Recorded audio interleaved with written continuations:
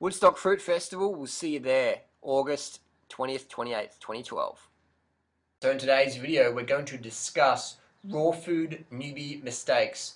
Not enough carbohydrate calories. And we all know, when you don't get enough carbohydrate calories, everything flops down. Your sex drive flops down, your mood flops down, your performance flops down, your mental clarity flops down, your willpower to eat healthy flops down when you don't get enough carbohydrate calories from fruit. If you're into raw food, you need to eat enough sweet fruit, okay? Otherwise you're going to fuck up big time. You're going to be flailing, floundering, AWOL, hating the raw food lifestyle if you don't eat enough calories and sweet fruit. And people might debate that and say you don't need to eat sweet fruit. Sweet fruit's bad for you. And these people are always cracked out on cacao, macking up on maca, you know, going to Ben and Jerry's or whatever, running on stimulants. I know a famous raw food practitioner who gave a patient a shot of bovine adrenaline and they died. Now, I won't mention any names, but that's what's going on in the raw food world.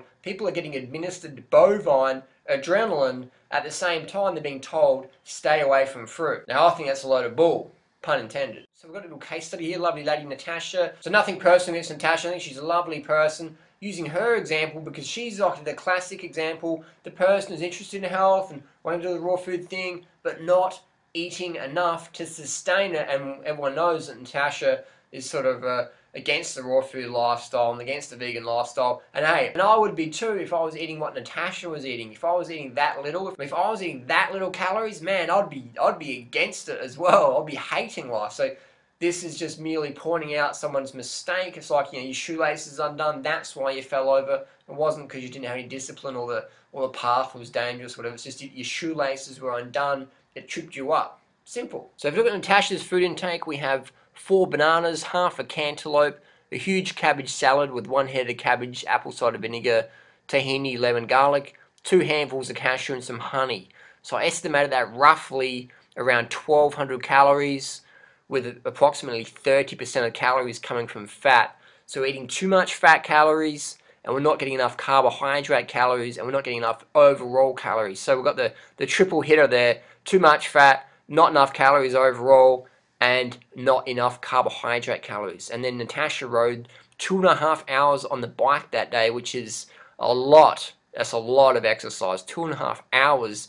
That's what the average professional cyclist would do in an average day during the season. So that's a lot of exercise for very little food. And no wonder we saw Natasha not really enjoy the lifestyle, because that's too much activity and not enough food. Calories from fruit. Otherwise, it's going to be...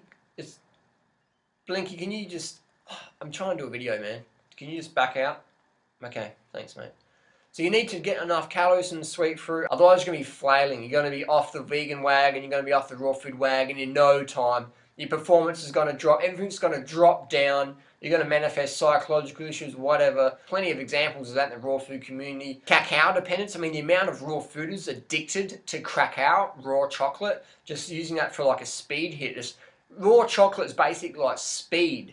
It's a drug, it's theobromine, it's the sister element of caffeine, it's a drug, it's like low-level speed, low-level cocaine, low-level crack, cocaine, methamphetamine. That's the raw chocolate, raw cacao as we call it, raw hippie crack, and it's really dangerous. And when you don't eat enough carbohydrates, you're going to want to have the stimulants. Instead of having coffee, you have your raw chocolate because you think it's healthy, because it's the best food ever. But I'll tell you what, it's not. It's a noxious, toxic plant food which should be eliminated from your diet if you're into health. If you're into health, get rid of the chocolate, please. So my sincere advice for anybody who's interested in the raw food lifestyle, succeeding with weight loss transformations, with high energy, with good digestion, flat stomach, my suggestion is get enough calories from your favorite sweet fruits, be it mangoes, bananas, dates, jackfruit, whatever high-calorie fruit you can get sufficient amounts of year-round.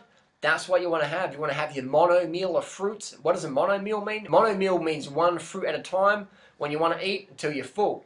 And it's done. Just have as many bananas as you want, as many dates as you want, as many grapes or mangoes as you want, and have that until you just, poof, done. So that's real easy. Another way to measure is get minimum 10 grams of carbohydrates per kilo of body weight per day. Minimum of 10 grams of carbohydrate per kilo of body weight per day. Now, if you're using the pound system, that's 5 grams of carbohydrates per pound of body weight per day.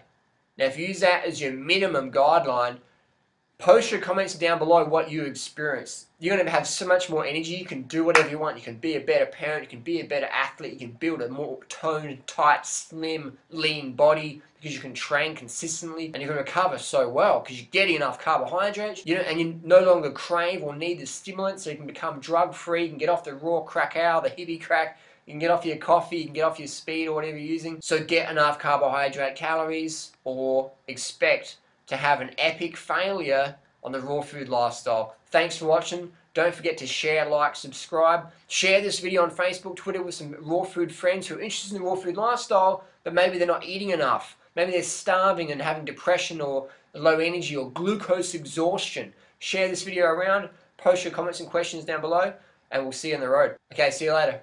Thank you.